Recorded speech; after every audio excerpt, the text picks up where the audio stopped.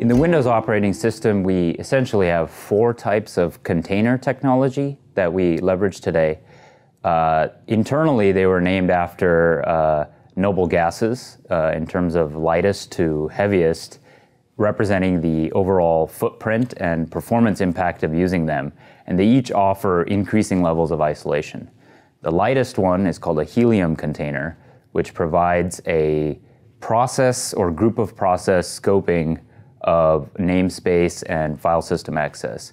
This is what Centennial apps or compartmentalized Win32 apps from the store are built on.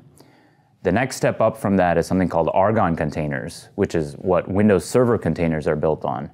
In these containers, we actually run all of the user mode, starting from the initial process, Session Manager, SMSS, all the way through services, etc., and then the actual workload itself. And these are what's distributed in most server container scenarios like Docker, etc.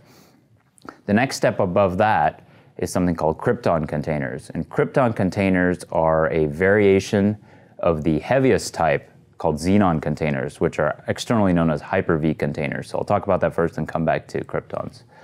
So a Hyper-V container is essentially what we described with Argon, except what it does is it has a small wrapping virtual machine around it, a lightweight virtual machine, a small kernel that we call the utility kernel image, which runs an Argon container inside. And those are what we ship externally as Hyper-V containers. If you blend the line between the Argon and the kernel image that's inside and just have a lightweight VM, that's what's called a Krypton container.